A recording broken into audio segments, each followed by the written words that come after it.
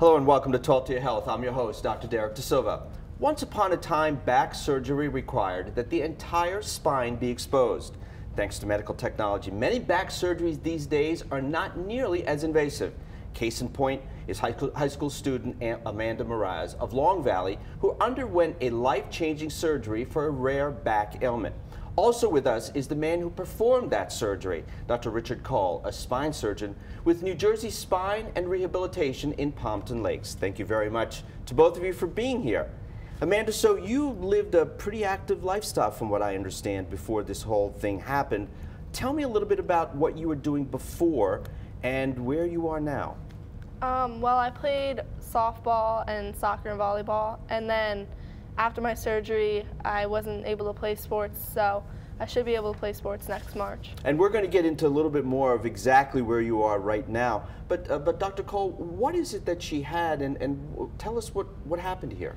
Amanda had a problem called spondylolisthesis, which in lay terms is a slippage of the intervertebral bodies.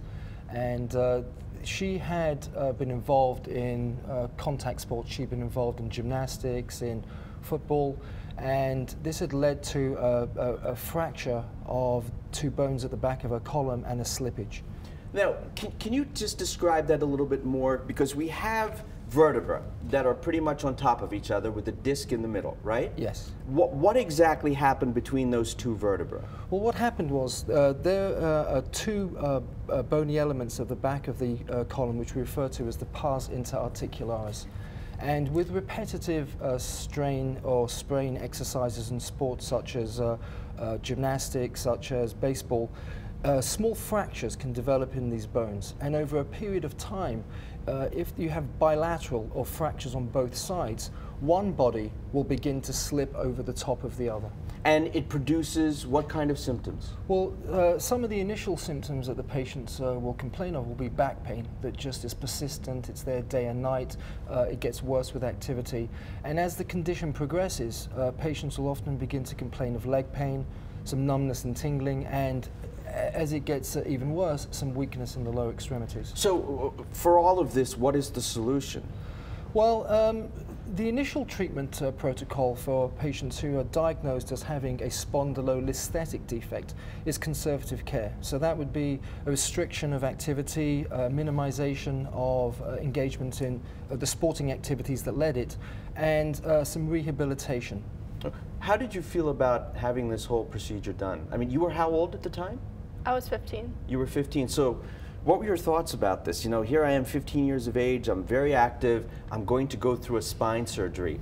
How did you feel about that? I was scared. I was afraid that I could be paralyzed or not be able to play sports ever again. And we have some video of what is going on here, so we're going to bring that up right now. And if you could just tell us right here, what are you doing, what's going on? Well, this is the operating room, and that's an X-ray. It's a lateral view of Amanda's spine. That's the small incision through which we're removing the problematic disc, or the disc that's given out, and taking out some of the bone. A little bit of hammering there. What's happening there? Well, we're using a percutaneous, minimally invasive system to access the pedicles, and this is a part of the spinal column into which we put pedicle screws, which stabilizes the slip. And you're looking at video as you're looking at a camera, so you know exactly where you're going. Is that right? Yes, that's correct. We use a fluoroscopic guidance and video endoscopic guidance, and this allows us to place instruments into the spinal column in a minimally invasive fashion. So we use a much smaller incision than with a traditional open back procedure. Wow. And we're able to correct the abnormality, but to do it on a same-day basis. And this is I mean, that's amazing that you can really get to the point. That's the beauty of this whole thing. Yes, it is. And it's patients able to return to their normal social and work functions in a much shorter space of time. So your recovery, what was that like, and where are you right now? Tell me how you're doing. What's going on? Well, I was able to walk out of the surgery, and within 2 weeks I was walking like down my street, and now I'm able to swim and ride my bike and go on the trampoline. So where is she going to go as far as, you know, she's young now, in her later teenage years, in her 20s. Is she going to get back to normal function? Yes, absolutely. I mean, Amanda's doing very well. The back is healing perfectly, and she's going to be back to her normal level of activity within 6 to 9 months from the date of the surgery, which we carried out in March. Very good. And what would you tell other kids that are maybe thinking about this procedure, that have back pain, just very quickly, your recommendation to them? I would definitely say to go to Dr. Kaul and get the surgery done instead of wasting 2 years of my life trying to figure out what was wrong with me. If I just went to Dr. Kaul, I would have been able to play sports already. Very good. Well, good luck to you as you continue to recover. Thank you. And Dr. Kaul, keep up the great work. Good. Thank you very much. Thank you very much for joining us. When we come back, how to help your kids stay healthy as they head back to school. And later, 5 foods with amazing superpowers to keep you at your healthiest. But first, your health bite of the week. They may not all sound very manly, but here are some heart-healthy foods men should consider.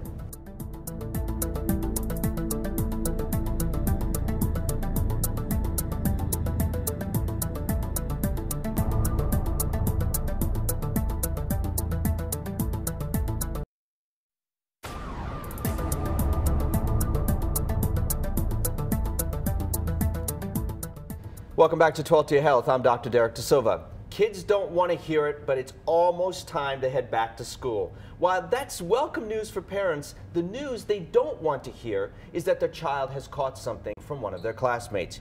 Here with some advice on how to make that transition back to school a healthy one is Dr. Julie Chen, an integrative medicine specialist who specializes in holistic medicine to help improve overall health, prevent and treat disease, and maximize longevity. Dr. Chen, welcome to the program. Thank you for having me. Great to have you here. Colds and flus seem to be the most obvious thing as kids head back to school, but what else do parents really need to be worried about besides that? Well, a lot of their daily activities can affect their immune system. A lot of their safety issues, their sleep cycles, their exercise levels, all of those affect their general overall health as well as their immune system. So if you're worried about, parents are worried about the kids getting sick, you want to make sure that they get back into a regular sleep cycle, aside from the ones where it's more irregular during the summertime. You want to make sure that they're getting a mild to moderate level of intensity of exercise to make sure that they're boosting their immune system. And of course, safety when they're out with their friends, wearing their seatbelts. But let me just slow you down right now, just to ask you this. What can kids do and what can parents do right now to keep their immune system healthy? Sleep is obviously one of the most important things, right? Right. Sleep is important. What else? So definitely, again, that exercise, because we've seen in clinical studies that excessive exercise can suppress the immune system, but mild to moderate exercise helps to boost the immune system. And also things like eating a plant-based diet, because you're creating that fundamental building blocks of the minerals and vitamins and phytonutrients to have a healthy immune system.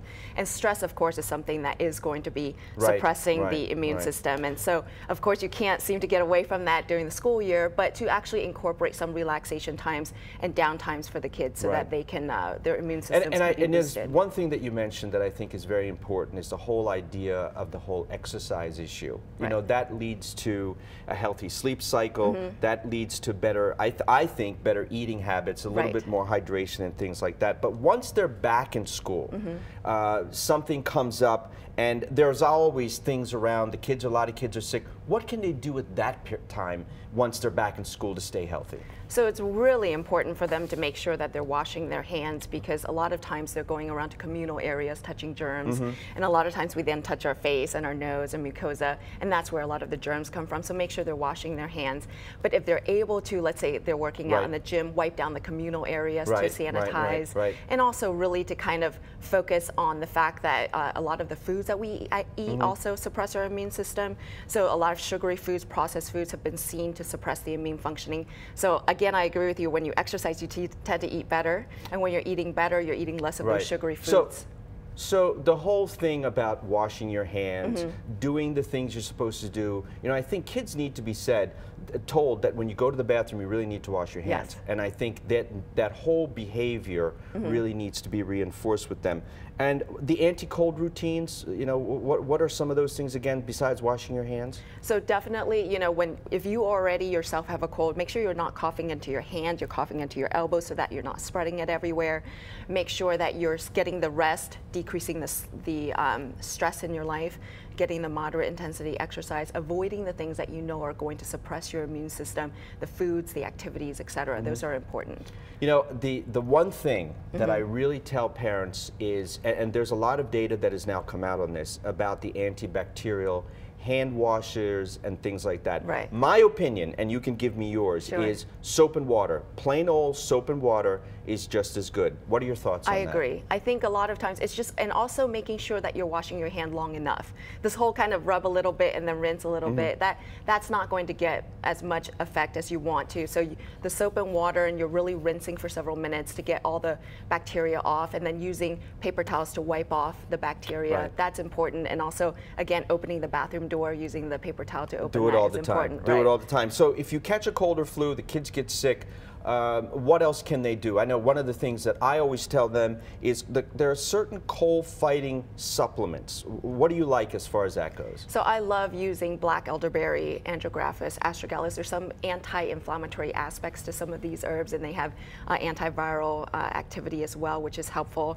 But some of the things, like a lot of my patients don't know, is vitamin C at higher levels, 2 to 3 grams, have some antihistamine effects without all that drowsiness. So I really like to recommend that. And then sleep obviously is important for the immune system, right? Absolutely, absolutely. And you want to make sure that you're going to bed around the same time, waking up around the same time. Our bodies like rhythm, chronobiology. And so that's important. And so even if you're getting 6 hours, but they're at random times, it's not as good as if you got it at regular times. And then obviously relaxation and making sure that that whole piece of diminishing stress and helping support the health of the immune system. Right. They actually did a study on students where they looked at when they're going through finals time, their immune system is suppressed. So stress is a huge impact on our immune functioning. So decreasing that is important. Thank you so much for being here. Thank you so much. It's a pleasure to finally meet you after all the interviews we've done on radio. So it's great to see you. Thank you for having me. My pleasure.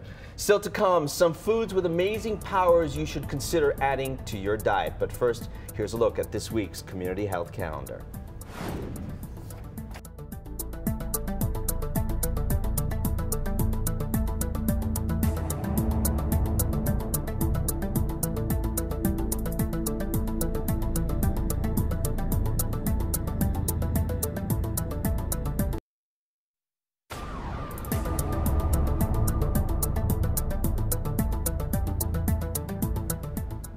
Welcome back. In a summer full of films about superheroes, we thought we'd take a look at some superfoods which also have superpowers. But these you can find at your local grocery store.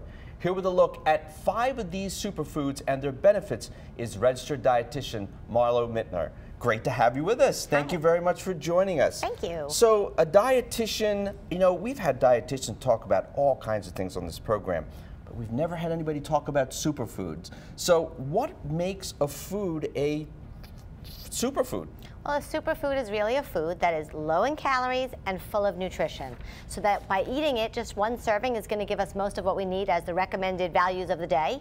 And usually these foods are all really high in antioxidants, which is really the key. So it's a food, and then I'm glad you put it that way, but it's a food that is very nutrient dense. That's right? It has a lot of stuff in it. A lot of stuff, and stuff that we need, and really by having even a small amount can really give us what we need in terms of our recommended dietary allowances. All right, let's get right to it here. So let's start off with pomegranate juice, but I'd also like to talk a little bit about pomegranates themselves. Pomegranates, pomegranate juice, pomegranate seems to be the trendy flavor that's added to a lot of things. The benefit of pomegranates are the fact that they have 3 times as much antioxidants than green tea, wine, than any other food available. And so really we're going to have lots of values by having it in the juice, but in the juice you want to make sure it's pure. We want to make sure the juices are not added with sugar and 1%. Pure pomegranate juice or the pomegranate itself is loaded with antioxidants.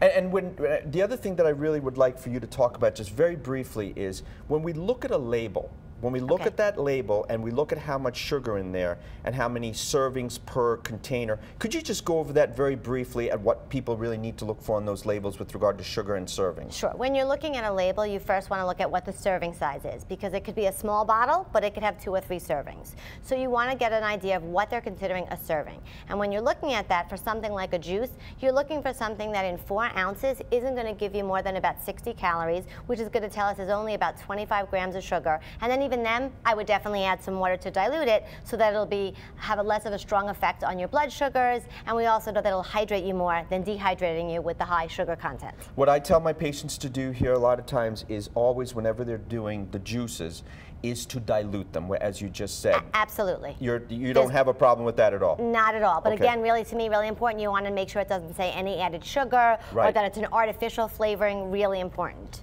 Coffee, these beans, I mean, the smelling here is unbelievable. Talk to me about coffee and coffee beans specifically. Right, well, coffee beans have now been added in lots of different foods. People are eating coffee beans as a snack. There are chocolate covering them with dark chocolate. They're trying to have them be more popular in the market. The benefits of coffees is really interesting. What they're showing is, aside from the caffeine that's in the bean, which actually stimulates our heart rate a little bit, gets us to be less hungry, which is helping the obesity epidemic. More importantly, in the coffee bean, there's chromium and magnesium, which actually has benefits in helping us with our insulin uptake, so it prevents diabetes.